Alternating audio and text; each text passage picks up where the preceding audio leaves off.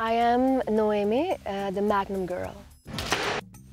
Yeah, it was a competition, and there was like 10,000 girls from all over, from different countries, and I won on the end.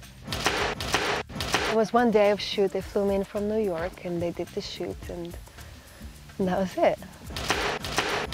I come from Interlaken. That's a small village, very, very beautiful, surrounded from mountains and lakes, very pretty.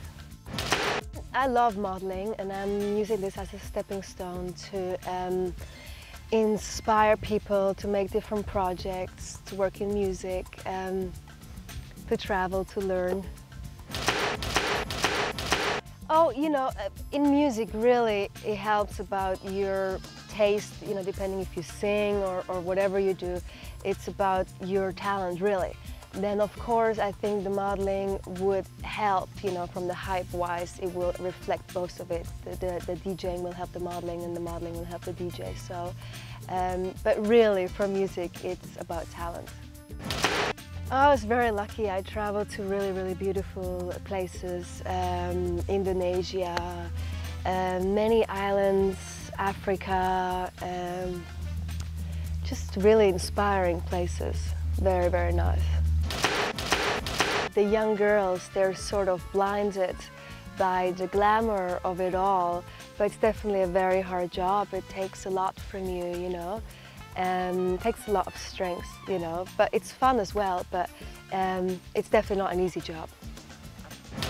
You have to really see that it's a very professional agency, you know, like, and it takes the character as well, you know, but you should definitely see that it's a professional agency. I mean, I went to New York and I lived with Eileen Ford, and I lived with her, and she took very well care of me.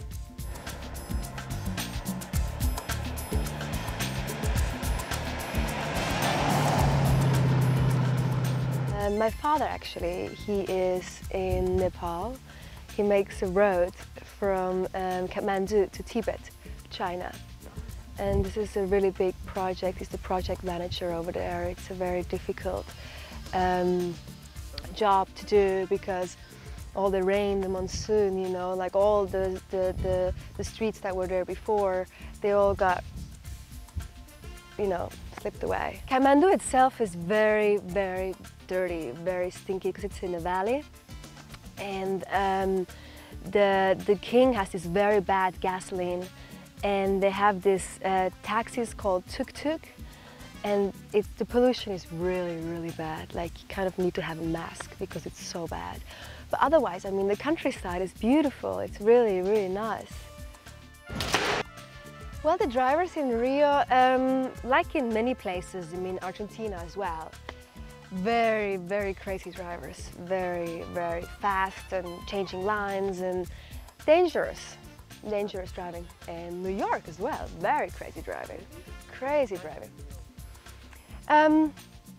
The taxi drivers, they drive really, really crazy. They just change lines, but I'm really amazed that never really anything happens. You have to be really, really good drivers to drive in New York.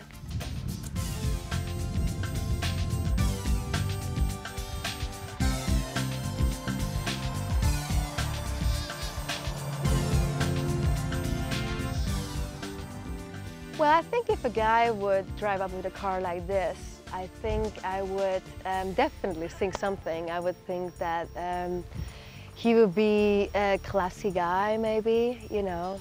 I would hope so. He would not be a macho guy, but there's as well the classy guy, nice people that would drive a car like this, which is actually a lot of fun to drive in a convertible.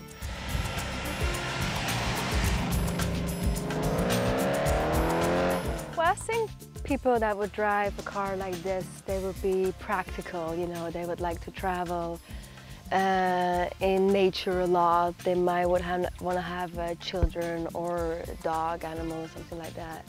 But I think just practical people would want to drive a car like that. Well, I would see myself in, well, I would have a dog, so something bigger, definitely. The Range Rover. I like the Range Rover. I like the Range Rover, and I like Mercedes, and I like, yeah. Why the Range Rover? I don't know, I like the simple look of it. I just like it. Yeah. I mean, you know, at that point I would have to look through different cars, you know. But I like it, and it has a lot of backspace because I'd like to have a Great Dane, so. Yeah, I grew up with a Great Dane. I love these dogs very much. I went on a road trip when I was like about 17 from Memphis, Tennessee all the way to Los Angeles and then back. That took us 1 month, and it was a really, really funny and exhausting event.